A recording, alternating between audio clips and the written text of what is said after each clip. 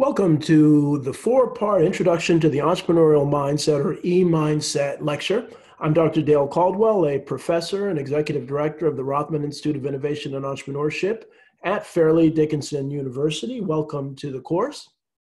What we're going to talk about in four separate sessions relates to one, an introduction. I'm going to teach you to think about yourself in new ways and introduce yourself in new ways, kind of above the iceberg and below the iceberg section. We'll do that very briefly in a short first session. Then we'll move on to the entrepreneurial mindset. What is this entrepreneurial mindset, or the E-mindset? Then we're going to talk about intelligent influence, a framework that'll help you develop or enhance the entrepreneurial mindset. And finally, we're going to talk about how do you implement the E-mindset.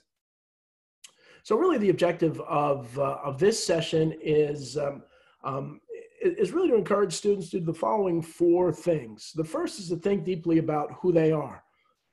Everything relates to a self-analysis. If you're really going to grow, you have to go inward first before you can look externally. Too often, classes and training programs are so focused on the external, they're not as sustainable as they could be. Learn the basics of the E-mindset, to use influence to enhance the E-mindset, and then begin to implement the E-mindset. As I said, whether you want to be an entrepreneur, have your own business, or just be successful in school, this idea of E-mindset is such a critical part of success. So this section one is introduction and self-reflection. So I want to begin by really talking about who I am and what this Rothman Institute of Innovation and Entrepreneurship is, to really let you know that we are working with folks every day around this idea of the entrepreneurial mindset to really help people become successful at what they do and how they do what they do. So our mission statement is to support, promote, and research entrepreneurship with a special focus on family and veteran businesses, as you'll see in a second. Our programs include a student entrepreneurship programs. I teach a class called Family Business Management. The Institute has been around for 30 years. Really working with students to really help them become better entrepreneurs, to work with family businesses, at least to understand what entrepreneurship is all about. We have a Family Business Alliance where we have a membership for family businesses where we help the businesses become that much more successful. That's been around for 30 years. We have Family Business Awards. Our 28th annual Family Business Award is coming up in October. And the focus of that is really looking at businesses whose revenues are under 10 million and over 10 million, and really recognizing the most successful family businesses of the year, of 2020 now. And our Veterans Launching Ventures program, which has really been growing and become very, very successful. We actually have a national program that we've launched this summer. And the idea is to identify veterans and or immediate family members of veterans and help them develop business plans, but also to grow their business. So we're very deep in the veteran space. And then our small business series, where we have some amazing lectures, some CEOs and others to really talk about small businesses. So we are deep in this space, and entrepreneurial mindset really undergirds everything that we do and everything that we work on. So one of the other things that we've just started last year was something called the Family Business Week. And so our idea is that on the fourth week in October, we encourage people to identify and celebrate a family business. So the website is familybusinessweek.com. We want people to do that every day, but we want a special week. I know there's Small Business Saturday and others, but we want this focused on family businesses, which are really the largest segment of the global economy. More than 80% of the businesses out there are actually family businesses.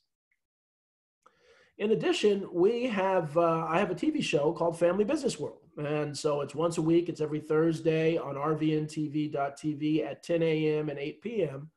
And what I do is I interview family businesses. This is Debbie Schaefer, the CEO of Mrs. G TV and Appliances, a third-generation woman-owned business that's over 80 years old, and to really celebrate family businesses. So if you know of a family business or you're part of a family business, I would love to talk to them on the show.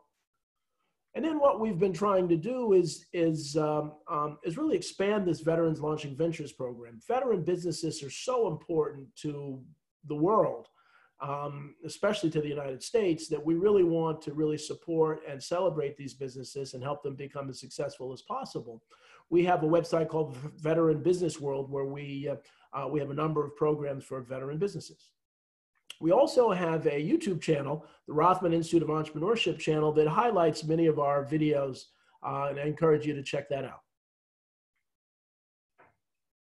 So one of the things that I'm doing, we're in a very difficult time now with the pandemic, with the dealing with issues of racism, the murder in Minneapolis, and other things. And so one of the things I'm encouraging everyone, whether you're in business or not, to really check in to see what zone are you in. And I created this self-reflection map to really help people do that. The first zone is what I call the panic zone, and where people are really panicking. They're worried about their future. They're a little on edge. They're critical of other people. They enjoy sharing negative information. And so the goal is really to move out of this panic zone into something that I call the awareness zone. And so what do I mean by that? I mean that people are aware of their unhealthy emotions, that they recognize that they're not alone, that they try to develop solutions to their problems, and they're trying to stop self-sabotage. But the idea is to move from the awareness zone to what I call the success zone. And in this zone, people are grateful for what they have. They're seeking out positive information. They're implementing solutions to their problems, but they're also using mindfulness to relax and refocus. And if many of you know mindfulness, it's really about putting the cell phones away and just sitting and being present in the moment, feeling your breath flow throughout your body. That has wonderful, wonderful effects on the brain and the body as a whole. If you look at neuroscientists, that they talk about the prefrontal cortex providing, after mindfulness, greater awareness of thoughts and emotion, and the amygdala that controls emotion to have greater control of your emotions, and the hippocampus allows you to enhance your memory, all by taking time, 15 minutes a day or so, to do mindfulness. And again, I created this mindfulness pyramid. So if you begin to look at mindfulness, and you do it daily, you get greater self-awareness, sustainable regulation of emotions, increased focus, clearer personal goals, and success in life and at work. And so I say all that because part of what developing the entrepreneurial mindset is about is really being self-aware and really trying to be the strongest self you can be. I also began by this idea of influence, and that it's a word that we hear all the time, but people don't really think about what it means, and they take it for granted. So I'd like to take a minute and ask you, what does influence mean to you? I'd love for you just to write down what influence means to you. It's a word you hear all the time, but what is the definition? They say she's an influencer, he's an influencer, he's influential, she's influential. But what does that mean? And we'll explore more about this influence in the second session. But then I have what I call the Influence Hall of Fame exercise, where I ask people to reflect on who or what has had the most influence on society over the last 200 years. What leader has had the most influence on society? And this is a fun exercise. I'd love for you to take some time and just write that down. What business person has had the most influence? What inventor has had the most influence? What product has had the most influence? And finally, what company has had the most influence over the last 200 years? And as I do this with groups, it's fascinating to see, depending on the age or the demographics, who they pick for each one of these categories. So I encourage you to write that down as well. Now I want to get into the introductions, and I want to use an example to introduce myself in a little more depth. Is that we've all seen icebergs, and we know that most of the iceberg is below the waterline. And I use this, I call the cultural iceberg, to really talk about things we can see, that often we define ourselves by things we can see, yet not really who we are. And so I'm going to introduce myself this way. So just my academic experience, I got a BA in economics from Princeton, and got an MBA in finance from the Wharton School, and a doctorate in education administration from Seton Hall University. Completed a program at the Harvard Kennedy School, and a coaching program at Rutgers University. So that's above the iceberg. They say, oh, Dale, you went to these expensive schools and so on. That's who you are, but that's not really who I am. And the same thing for my professional experience. I'm the executive director of the Rothman Institute of Innovation and Entrepreneurship at Fairleigh Dickinson University, CEO of a consulting firm called Strategic Influence. I was a senior manager at Deloitte Consulting. I was a deputy commissioner in the New Jersey Department of Community Affairs and the executive director of the Newark Alliance. And for you young people listening, one of the things I wanted to do was have a senior position in the public, the private, and the nonprofit sectors to get a sense of where things worked. And so that's my above the iceberg. Now a little bit about who I am and what I think. So who I am, this picture depicts more of who I am than the education and professional experience. This is a picture of my dad on the left. who now lives with me. My parents, my dad's 86, my mom's 85, and they've moved here. Ralph Abernathy in the center, who was Dr. King's right-hand person, and Dr. Martin Luther King, who is quoted often as we're dealing with some of the social unrest now.